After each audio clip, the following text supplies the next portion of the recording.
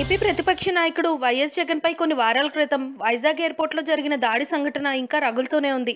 Restaurant లో పనిచేసే శ్రీనివాసరావు అనే యువకుడు ఈ దాడికి పాల్పడ్డాడంటూ పోలీసులు అతన్ని అరెస్ట్ చేసి కోర్టులో హాజరుపరిచారు. జగన్ పై దాడికి నిందితుడు కోడికత్తిని ఉపయోగించాడంటూ మీడియాలో ఎన్నో కథనాలు వచ్చాయి. ఈ దాడి ఘటనపై అటు అధికార టీడీపీ ఇటు వైఎస్ఆర్సీపీ మధ్య నేటికీ మాటల యుద్ధం కొనసాగుతూనే ఉంది. అయితే ఈ దాడి ఘటనలో మొదటి నుంచి ఇప్పటి వరకు జరిగిన ప్రతి పరిణామం అనేక సందేహాలు కలిగించడం ఆసక్తికరంగా మారింది. మొదట జగన్ పై దాడి జరిగిందని మీడియాలో వచ్చింది. ఓ అరగంట తర్వాత దాడి చేసింది ఈ ఆయుధంతోనే అంటూ కోడికత్తిని ప్రవేశపెట్టారు.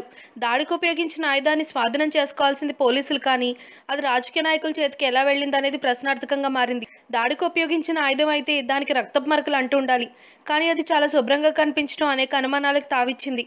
దానికి తోడు లేటెస్ట్గా తాను జగన్ని పొడిచింది కోడికత్తితో కాదని నిందితుడు శ్రీనివాస్ చెప్పినట్టు అతని లాయర్ పేర్కొనడం ఎవరు ఊహించిన ట్విస్ట్.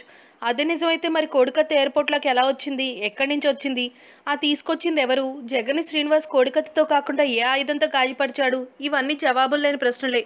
దానికి తోడు వైజాగ్ అపోలో డాక్టర్ ఇచ్చిన నివేదికకి, హైదరాబాద్లోని సిటీ న్యూరో హాస్పిటల్ డాక్టర్ ఇచ్చిన రిపోర్ట్కి నక్కకి నాగలోకానికి ఉన్నంత తేడా ఉంది.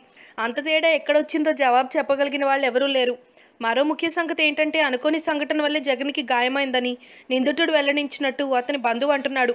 మరి అది దాడి కాకపోతే నిందితుడు శ్రీనివాస్ని పోలీసులు ఎందుకు అరెస్ట్ చేసినట్టు, వీఐపీలు రెస్ట్ తీసుకునే ఎయిర్పోర్ట్ లాంజ్లో సీసీ కెమెరాలు లేకపోవడం ఏంటి, అత్యంత కట్టుదిట్టమైన సెక్యూరిటీ ఉండే ఎయిర్పోర్ట్లో ఒక చిన్న కోడికత్తిని తీసుకెళ్లటం సాధ్యమైన పనేనా అనేది ఇప్పటికీ సందేహాలు మాగే మిగిలిపోయాయి.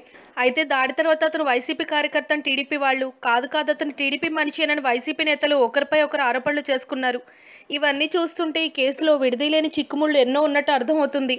If you like the video, please like us and subscribe Tollywood Nagar.